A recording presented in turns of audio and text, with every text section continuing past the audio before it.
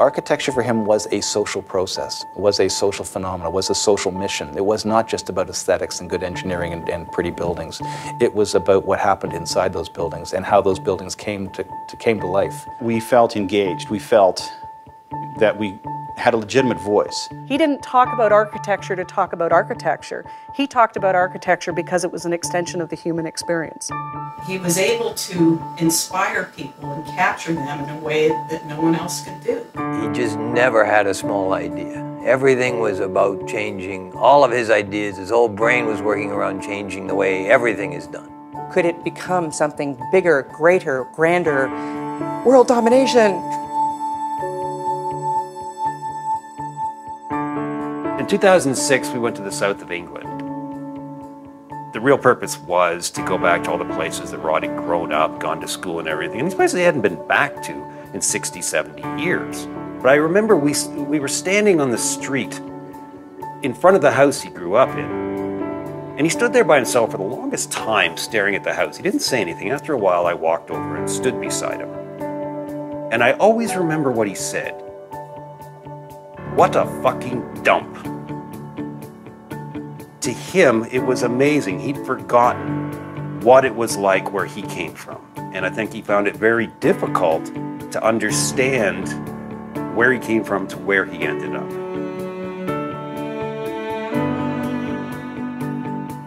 He chose Canada. He was one of its best defenders. He would take all comers, and particularly whenever we would go back to England, he would argue to the death with anybody who tried to say that Canada wasn't everything that he believed it to be. It's one thing to look back 50 years and say, wow, you know, a group of immigrants in their 30s won the biggest commission of the year in Canada. In the moment, Rod was very conscious of it as a social phenomenon. If a country can open its doors this quickly and give opportunity to people this young and recognize skill over everything else, it says something about where he is and what country he's living in and what opportunities await him. The thing I learned from both of my parents was that you take risks. You take the risk, you take it to its very end. You do it in a visceral way. You mortgage your house, which is what he did when he went after the Sky Dome. The Sky Dome was the first. It was the bravest. It required more raw courage than I've seen just about at any other time in my career. Damn the torpedoes describes the way he would go at a project. There was nothing that could change him from the course he was taking, and it was full speed all the time. Architecture is a team sport, and you can't just sit there in an ivory tower and come up with a design. It's always something that is done through very, very hard and sometimes hard-fought argument. I think that you don't ask yourself that question. You say to yourself, this will work. You put your complete intellectual and technical skill behind what you're doing. You put every resource you have behind what you're doing, and you don't stop to think it might not work. That's the way I think Rod approached it. Is it working for its purpose, but also is it enjoyable? Is it something that people can feel comfortable with? Is the windowsill at the right height for a kindergarten room? Because if it's too high, kids can't see out. So they're not getting the stimulus that they genuinely need.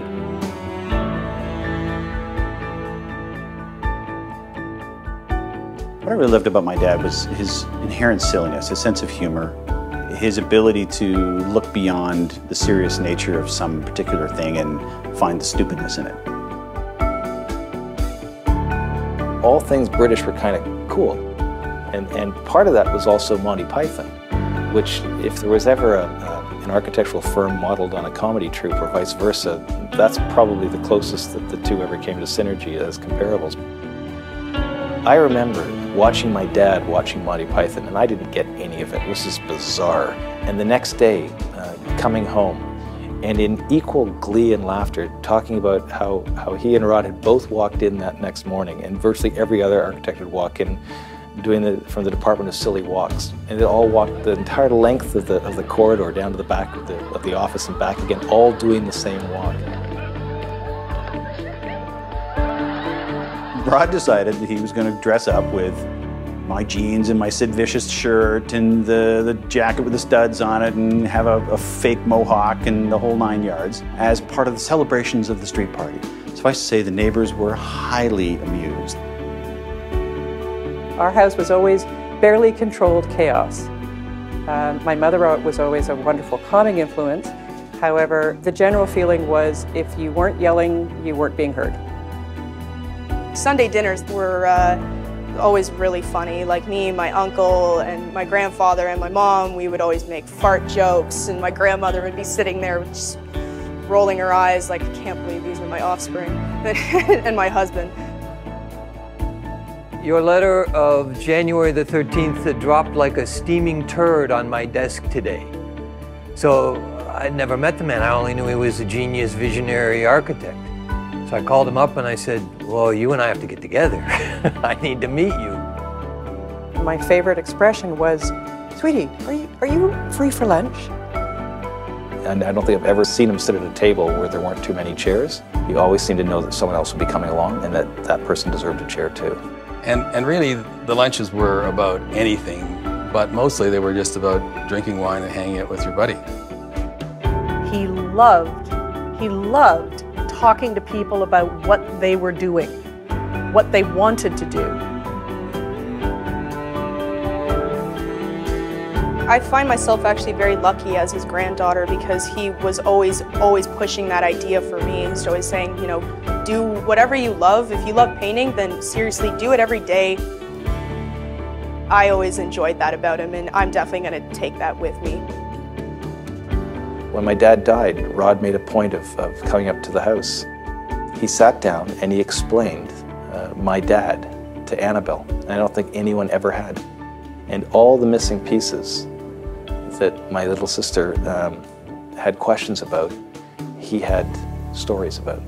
And it was really moving. It was so tender, but it was also so responsible and so generous.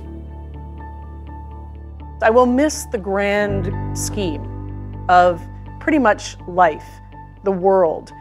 There wasn't a platform that was too small or too large for him to look at. But I've never seen such a profane, ingenious, politically wired, complex, fascinating individual. Well, he's an amazing guy.